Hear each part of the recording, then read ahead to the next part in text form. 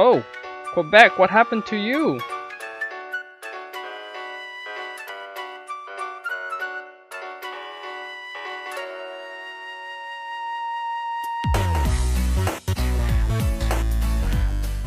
Hello everybody, this is ChrisofGames, and in today's adventure, we are going to be playing Europa Universalis IV. And in this video, we're going to do something a little different.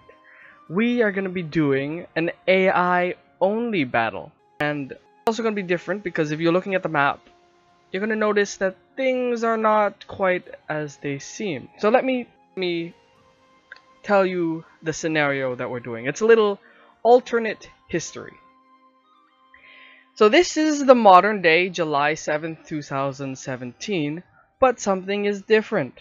There are modern nations, but out of the blue, the old empires of the past have come back. With these empires ready, let me know who do you think is gonna win. So first, we have the Roman Empire. Yes, I know, the borders are a little different, but there are other empires that I had to put in as well. So we have the Romans. We have the Spanish and their holdings around the world. We have the Alexandrian Empire, Alexander the Great's empire. We have the Ottomans, the Persians, the Austro-Hungarian Empire. We also have the British Empire right here, right here. We also have the Mongol Empire and the Empire of Japan. So those are basically all the empires. I've also changed some things. The state of Quebec is in. They finally got their independence. I also put in Siberia, just so the Russians don't automatically go after the Mongols. I have also put in the state of Tibet as well, just so China doesn't go after any of the others. And in South America, we have the Confederate States, because I learned that after the Civil War, there were Confederate refugees that went to Brazil, and they have a day for that. So we're gonna see how they survive and act in modern day 2017. So let us begin. So the basic premise is we're gonna go around, see what everyone's doing and whatnot. So the clock is running. Let's see. Let's look at the empires. Oh wow, they're mobilizing. There's a lot of troops when I scroll in. Let's look at the Spanish Empire. Let's see what they're doing. It looks like they have enemies. I don't know why they're enemies with Indonesia, but there's enemies, the enemies of Brazil and Mexico. Okay.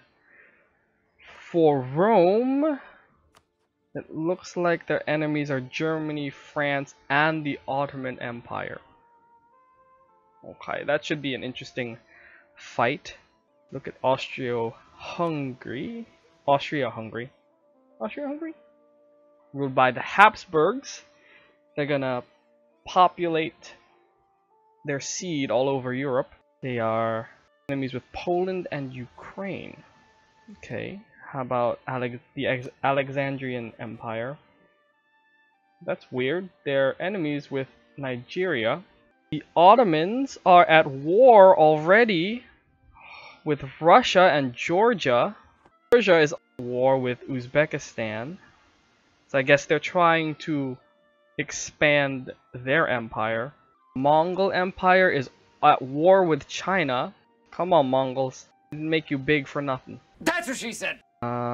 Look at the Empire of Japan. They are enemies with the US, the British Empire, and China. Oh gosh. Could we see another Pearl Harbor in this? Let's hope not. The state of Tibet, enemies with Nepal. Oh wow, the British Empire is at war with Sri Lanka, and it looks like they're losing. Look at the Spanish Empire in the Americas. It looks like they're at war with Guatemala. Let's check on the Confederate States. They've moved to Brazil. It doesn't look like they're at war with anyone except for their enemies with Argentina. Oh, Venezuela. Venezuela was at war with Colombia, and Colombia just messed them up. And now they're at war with Brazil. Rome is still not at war. Spanish have peaced out with Venezuela. Venezuela is a former shell of itself. Looks like the Ottomans are still at war with Georgia and Russia, and they are getting pwned right now. Persia took over Uzbekistan. Oh my goodness, the Mongol Empire is getting run over by China. Come on, Genghis, you can do better than that. Siberia is just sitting there. State of Tibet. Empire of Japan has enemies, but they're not at war yet. I guess they're preparing an invasion of Hawaii. Watch out, America. Oh, it looks like the US has taken land from British Canada. I wonder how the British will respond to that. The Roman Empire is at war now with... Holy crap. Well, that's not much. Germany, Ukraine, France, and the British Empire. It looks like the Romans are losing. Habsburgs are sending their daughters out to populate Europe. It looks like Prussia was at war and they lost some territory as well. Okay. The Ottoman Empire's war between Russia and Georgia ended. And it looks like Georgia actually got some land. And now they're at war with Ethiopia and Eritrea. How about Alexandrian Empire is still going strong. Oh, the Persian Empire is at war with Armenia. The state of Tibet is happily independent because the Chinese have set their sights on the Mongol Empire, which is a little disappointing because they are not performing as I expected. They are getting wholly raped. The Empire of Japan, led by Emperor Hirohito. Just looking around the map. Quebec is still Quebec. Oh no, they're at war now with the US. Oh frick, here comes the US. Sending their troops up. Quebec is gonna go away. The great powers right now are the US, Japan, the British Empire is in 3rd, I'm surprised. The Ottoman Empire is in 5th, and the Roman Empire is at 6th. So those are the empires to look out for. From the looks of this, France and Germany are going ham. On them. The Austro-Hungarian Empire is still sitting, doing its own thing. British Empire is still going strong, but they are at war. Okay, so basically it's the big countries, the British Empire, Germany, and France, ganging up on the Roman Empire. Persia, is it me or Persia? Did Persia expand? It looks like they did. I don't see Turkmenistan or Tajikistan. The Mongol Empire is in dire straits against China. We'll see what happens when they peace out. Siberia, now that Russia is not entangled with the war with the Ottomans, it looks like they're going after the land Siberia holds. So maybe Russia will reconquer their land, maybe? Okay, Vlad wants his land back. And oh, the Sri Lanka. I forgot about this war. The Sri Lankan British Indian War was won by the British Empire. Who could expect that? Disappointing Sri Lanka. And if you're wondering why I chose these empires and I left some, I know I left some, is because it's hard work putting all the empires together, and I have to decide which territories to give to which empire because they still have to be strong. So I just chose these because it made sense. I looked at top 10 empires or influential empires, and I used those as a template of which empires to use. But if you want to see more of these empire battles or AI battles or let's plays of Europa, let me know in the comments below.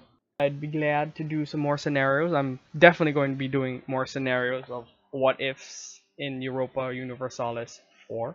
Just let me know what you guys think of this first AI battle, AI only battle. Okay, we are in May 16th, 2023. Let's check what has happened. So it looks like the Roman Empire survived their war against the British Empire, Germany, and France. I was not expecting that to happen. I thought they would have lost.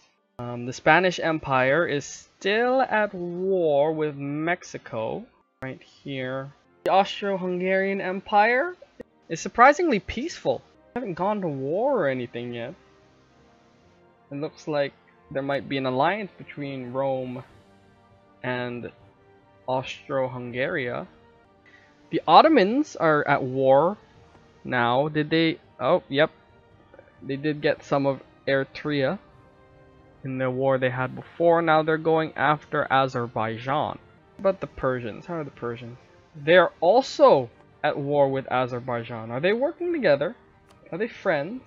No, they're not. I guess they're going after the same area. It's gonna be interesting to see a Ottoman versus Persian Empire war. And it looks like the Mongol Empire survived, but they did lose land to China. And it looks like China is at war with Myanmar and Thailand and also have Mongol separatists. So there's a rebellion going on up there. This is the Persian Empire and the Mongol Empire have the same border color, so they're sort of mixing in with each other. But I'm assuming this thick black line is where the differentiation is. Oh, Siberia won the war against Russia. Good for them. Good for them. Japan is guaranteed the independence of the Mongol Empire. So I'm guessing they're teaming up. Maybe am I correct on saying that? I mean, I haven't played EU4 at all because this is I just got the game, so I don't know.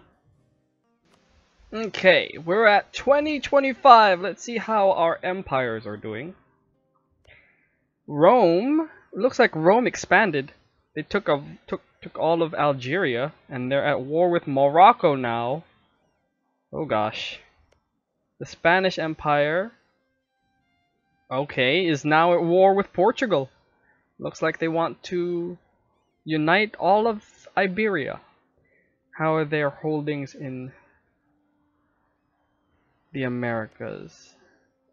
Looks like they pieced out. I don't see any significant changes to the Spanish Empire in the Americas. Austro-Hungarian Empire is doing nothing. Jeez. And it looks like the Ottomans and the Alexandrian Empire are at war. And it looks like the Alexandrian Empire is getting their butts handed to them. It looks like. Seems like Alexander took that drink at the party and has died. So they're without a leader. The Persian Empire is at war with Russia and China and Pakistan. They're losing. It looks like they're losing, but Also looks like they're winning, so we'll see. And oh look! I found Tajikistan. They're right here. Oh, and Uzbekistan. They're right here too. Persia. You gotta wipe out your enemies. Not let them live. The Mongol Empire is at peace. State of Tibet. They took over Nepal. I did not notice that. Japan is just happy with what they have and no one is attacking them. Okay. Let's go to the Americas. Oh! Quebec, what happened to you? The state of Quebec has been split apart by British Canada. It looks like Belize is holding strong even though they're surrounded by Mexico. We'll check 2030 and then we're gonna end at 2035. Okay, and we're back to seeing what the empires have done. So let's see what the Roman Empire has done. They are in a lot of wars, and finally the Austro-Hungarian Empire is at war, but with the Roman Empire. And they're also at war with Spain because it looks like the Roman Empire took all of Morocco, and Spain is not happy about that. So Spain and Austro-Hungarian Empire versus the Roman Empire. Okay. How is... oh gosh, the Alexandrian Empire has been totally taken with just one parcel of land left right there by the Ottomans. They are pretty strong. And oh my goodness, they're also at war with the Romans. What the heck, Rome? Rome is facing off against 3 countries. Jeez. See the Persians. The Persian Empire survived its war with Russia. Surprising. The Mongol Empire is still going strong. It looks like Tibet got messed up after China refocused itself. Japan still doing their thing. Okay. How is the British Empire doing? Nothing happening in Australia or New Zealand. How about the British Empire in the Americas? Oh wow. America has taken most of British Canada. Looks like they're starting their own empire as well. And looks like America has also taken some land from Quebec as well. Looks like there are rebels in Brazil. So surprisingly, it looks like I feel like the Ottomans are getting stronger. So let's look at the Great Powers view to see. No change. That's surprising. British Empire is still strong and the Ottomans are still at 5th. So this is the world now. We're gonna end the battle and see who the actual winners are in this. So the first is the Empire of Japan, the second is the British Empire, and third would be the Ottomans. Hopefully your guesses were correct. I was actually rooting for the Romans, but they are still in 4th place. So they still got it. But what we've learned from this video is that, in all honesty, the US is the mightiest empire of them all. So, thank you for watching. I hope you enjoyed this video.